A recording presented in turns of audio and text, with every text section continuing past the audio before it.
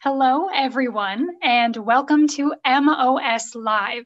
Today, you're joining us for our virtual planetarium program called Exploring Space, where two of our educators will fly you through space and show you all of the cool stuff that comes up along the way. My name is Emily. My pronouns are she and her, and I will be your moderator during this program. So I'll be relaying all of your questions and predictions to our educators. Now, please know that if you're watching us on Facebook or YouTube, we will not be able to see any of your comments, but we are really grateful that you're watching us today. If you are watching us in Zoom, you can use the Q&A button on your screen to share any comments or predictions that you have with us. And we also offer closed captions, excuse me. So if you want to see those, you can click on the CC button on your screen and then select Show Subtitles. So with that, I'm going to ask our educators to turn on their cameras, introduce themselves, and then they'll get started.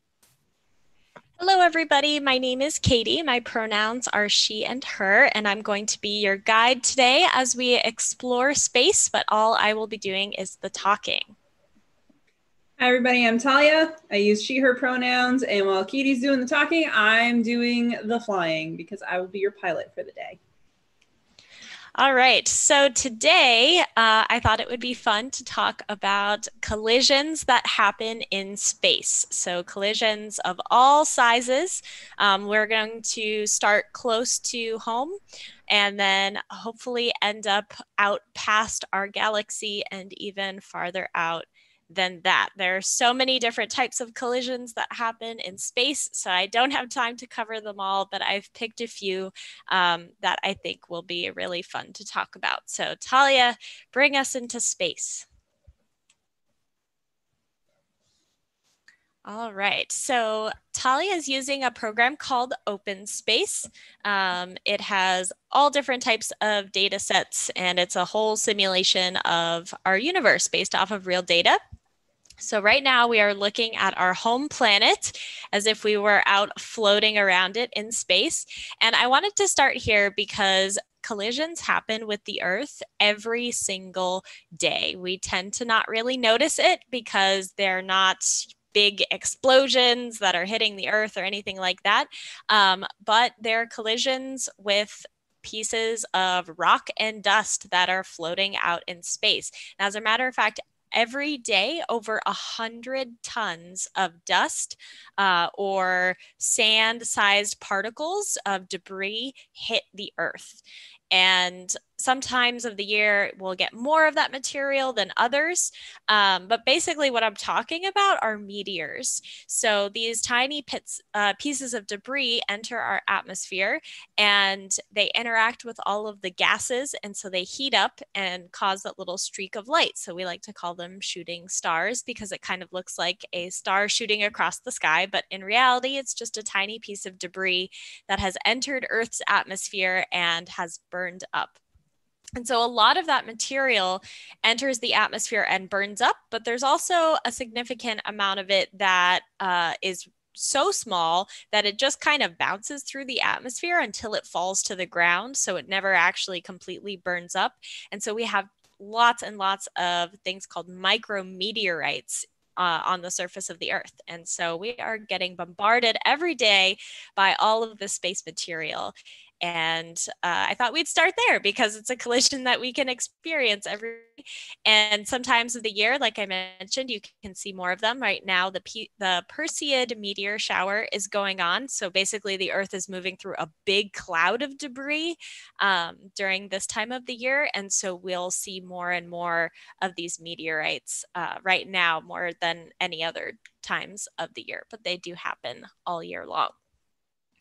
Staying relatively close by, if we back up a bit, we can see Earth's partner, the moon here that's orbiting around the Earth. Now, when we look up at the moon at night or through a telescope and we look at the surface, you can see that there are lots of craters on the surface of the moon. And that's because the moon has been bombarded with meteors and asteroids throughout its history. The moon and the Earth and the solar system in general are about 4.5 billion years old. And the moon has remained relatively unchanged because there aren't a whole lot of processes going on the moon that would change its surface a whole lot. So we see a lot more craters. It also doesn't have an atmosphere, so nothing to protect the surface. So we see a lot of impacts on the surface of the moon. But what's even cooler is that we think that the moon actually formed because of a collision. So back 4.5 billion years ago, when the solar system had just formed, everything was really hot, lots of gas and dust and debris kind of flying around all over the place. The Earth was essentially molten rock at the time. We think that another object about the size of Mars, which by the way is roughly half the size of the Earth. So an object the size of Mars collided with the Earth, sending lots of material out into space that eventually coalesced to form the moon. And we think that this is probably the leading theory because of evidence that we see in the composition of the moon and the Earth. They're made up of a lot of the same stuff. But there are also other theories about how the moon formed. But this one, it's called the giant impact hypothesis, is the leading theory. So those are some collisions that are fairly close to home, but I get a question a lot of the time about what happens if stars collide. So we're going to move away from our solar system. We're making a big jump here, and we're going to head out into interstellar space. And I will pause here to see if there have been any questions so far. Sure. Thank you, Katie. There is one clarifying question. Jennifer is wondering, what is debris? So maybe what is it, and even what is it made of when it is formed during these collisions? Yeah, so debris is basically any remains of rock or dust that happens to be floating out in space. I'm not really talking about debris as in human-made debris, like if we were to send a satellite up into orbit and, pieces of the satellite came off, or like, I'm not talking about that type of stuff, but rather like leftovers from asteroids that have collided, or comets, for example. So if a comet comes into the inner solar system, it leaves behind that big cloud of gas and dust. And so the dust is actually a lot of rock and ice that has been kind of shed away from the main part of the comet. So those are the types of materials that I'm talking about, just kind of small pieces of rock and ice that are floating out in space. Wonderful. And I do have one really cool question, and I think it's referring to what you said about how the moon was formed. Mahiro, age 11, has asked, where did the object hit? And can we go to the crash site to collect samples? That's a really good question.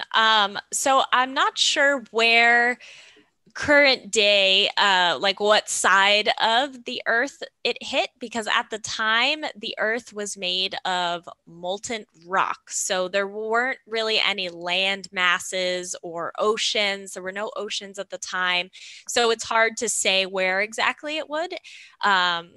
Or where it would what side it would have hit. And also during these early stages in the solar system, the Earth did change quite a bit. So after the collision, the Earth was still like molten rock. So it still changed quite a bit. And so there's no like actual remaining like impact or anything that we could see nowadays. But that's a really good question, because we can definitely see some of the remains of asteroids that have hit the Earth, but those are much, much smaller compared to this Mars-sized object that we think helped form the moon. All right, awesome questions so far. I'll pause again in a little bit to take some more. But now that we're out floating among the stars, I want to talk about what happens when stars collide. It's a question that we get all the time, and it doesn't really happen very frequently, so it's not something that we tend to talk about a whole lot. But I wanted to dive in a little bit more and talk about the different ways that stars can collide. So first of all, it's it's really rare. In general, stars colliding happens in our galaxy about once every 10,000 years or so. And it tends to happen in regions where there are lots of stars clustered together. So these regions are called globular clusters, and we can show you some of their locations in our galaxy. All of the yellow points that Talia just put up for us are locations of globular clusters. And globular clusters are packs of stars that are all close together, and a lot of them are gravitationally bound to each other. And the stars tend to be older stars and smaller stars.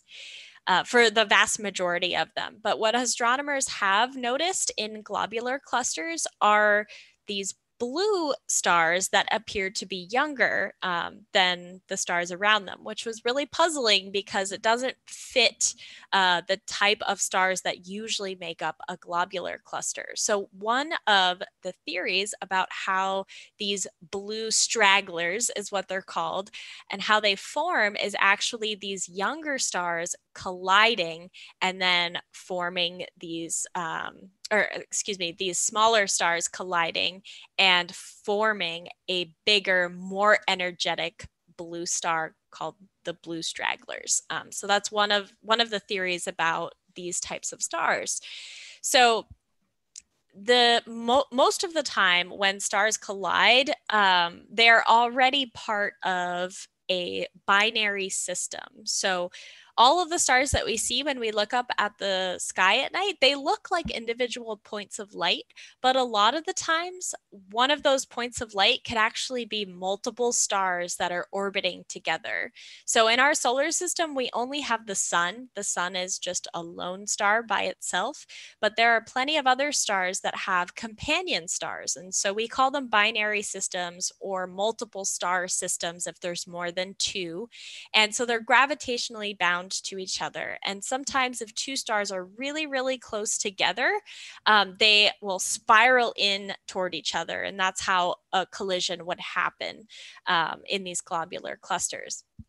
Now, depending on the types of stars that are part of the binary system, different types of things can happen. So two regular stars like the sun, if they were to collide, they could potentially make a new star, which is what I just mentioned called the blue stragglers. But if one of those stars is a regular star and the other star is the remains of an average star that's already died, so we call it a white dwarf. If one of the two objects in the binary system is a white dwarf, that white dwarf can steal material from the other star. And it can steal so much material that it actually starts fusion again, and the whole outer layers of the white dwarf can explode outward. And so that's called a nova. We talk about supernovas a lot, but just a regular nova is actually two stars that have gotten really close together, and one star has taken material from the other star and then exploded. So that's one option that can happen. If it takes like all of the material from the companion star, then the entire white dwarf can explode out into space, and that's another type of supernova. So these are all different options of what can happen when different types of stars orbiting really close together, if they get too close. These are just different scenarios of what can happen. Now, before I move on, I will pause there again and see if there are any more questions about that. Thank you, Katie. I would love to backtrack just for a moment and go back to the moon's formation, just so we can put a little bow on that series of questions. What happened to the object after it collided with Earth? Yeah, so when the object collided with Earth, the material just kind of not exploded, but just got expelled out into space. So there really weren't any like giant chunks remaining of that object. And Talia, you could probably speak more to this than I can, because I know you know a lot about these moon formation hypotheses. Yeah, so this object, Theia, we think part of it is now part of the moon. We think there are pieces of Theia that went into making the moon. There may in fact be pieces of Theia that got incorporated into the Earth. And there is a theory that rather than Theia just knocking a chunk off of the Earth and that chunk coalescing into the moon and just leaving a smaller Earth, that Theia, because Earth was molten and Theia itself was probably at least a little soft, if not totally molten, that they actually smashed into each other and sort of combined and formed this giant cloud. And most of that cloud recoalesced to become the Earth, and part of it recoalesced to become the moon, in which case most of Theia would have been incorporated into the Earth and the moon.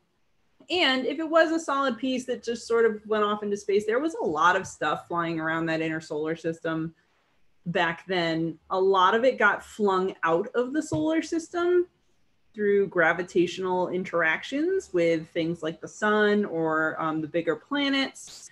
In fact, we think there may have even been, another planet in our solar system and it got flung out. So it's possible the remnants of Theia are actually floating out somewhere in interstellar space, depending on which of these scenarios turns out to be the most accurate. Cool. Thank you, Talia. I have one more really cool question that just came in.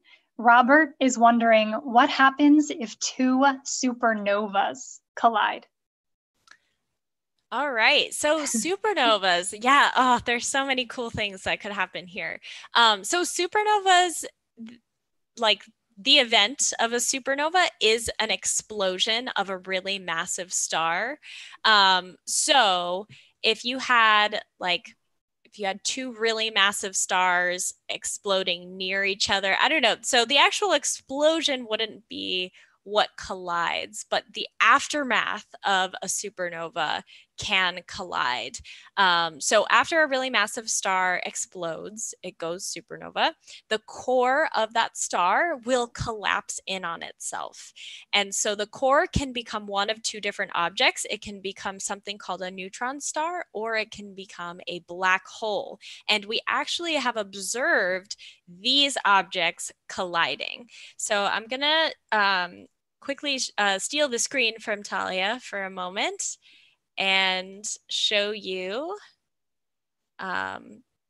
what it would look like if two neutron stars, which happen after supernovas, collide. So this is a diagram of a white dwarf star stealing material from a parent star. But then here we have an animation of what it would look like when two neutron stars collide. And I didn't realize there is music attached, so I'll get rid of that. All right.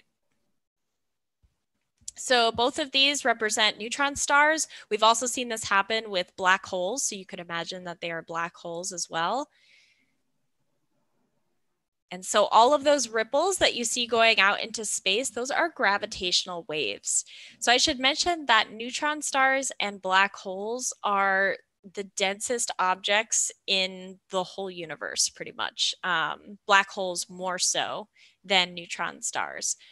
And so when they collide, here, let me go back. We could go back to space. There we go. Okay. Thank you, Talia. So when these really, really dense objects collide in space, that causes a ripple in the actual fabric of space-time that we were able to observe with our telescopes here on Earth. And it was the first time that we had ever found evidence for these gravitational waves. And it's really exciting because it's a new lens through which to look at the universe. So far, everything that we've studied in the universe has been through light, observing light from, other stars, other galaxies, looking at light signatures, looking at the absence of light when we're talking about black holes. Light has taught us so much about the universe, but gravitational waves is now kind of a new lens to look at the universe. And so hopefully, as we learn more about gravitational waves, we'll be able to find out just a whole lot more about our universe by studying them. So gravitational waves happen when neutron stars or black holes collide. Now, after they collide, the actual object that is formed afterward is a black hole. So if two neutron stars collide, they will generally form a black hole. If two black holes collide, then they will form an even more massive black hole. And we think that that's how supermassive black holes form. So black holes that you'd find at the center of a galaxy are much, much bigger than black holes that would form after just a star went supernova. And it's because we think that they have collided with other black holes, or maybe just ate up a lot of material over the course of their lives, and that's how they get so big. So since we're talking a little bit more about galaxies now, and I'd like to talk about galaxy collisions, because that's another really awesome thing that happens. And we've got some cool pictures of galaxies colliding. And the Milky Way, our own galaxy, is actually on a collision course with our next door neighbor. All right, so Talia has now taken us all the way outside of our galaxy, which we've never seen before. We've never made it out here. If we wanted to send a spacecraft out here, it would take hundreds of millions of years to get something this far away. Even just to get to the nearest star, it would still take about 100,000 years. So this is a model of what our galaxy looks like. It's based off of observations of other galaxies that we can see through telescopes. It's also based off of measuring the patterns and motions of stars within our own galaxy. So we have a good model, and it's called a barred spiral. There's different types of galaxies out there, but our particular type is a barred spiral. The middle kind of glowy area is shaped like a bar, so that's where we get the barred part of the name. And then the spiral comes from the spiral arms that we can see. So what happens when galaxies collide? Well, this is a pretty common thing in the universe, and it's because galaxies have so much mass, which means they have so much gravity. So if a galaxy is, even remotely in the vicinity of another one, they can become gravitationally bound to each other and orbit each other until eventually they collide. So does anybody know the name of our nearest major neighboring galaxy? And if you do, you can type it into the chat. And if you don't, you can put a question mark if you'd like. All right, we are getting a bunch of answers for the Andromeda Galaxy. Yeah, that's correct. The Andromeda Galaxy, our nearest major neighbor, it's 2.5 million light years away. So, it's still pretty far away if we're talking about relative distances here. And it's bigger than the Milky Way. It has a lot more stars. The Milky Way has around 300 billion. Andromeda has 1 trillion. And as I mentioned earlier, it is on a collision course with our galaxy.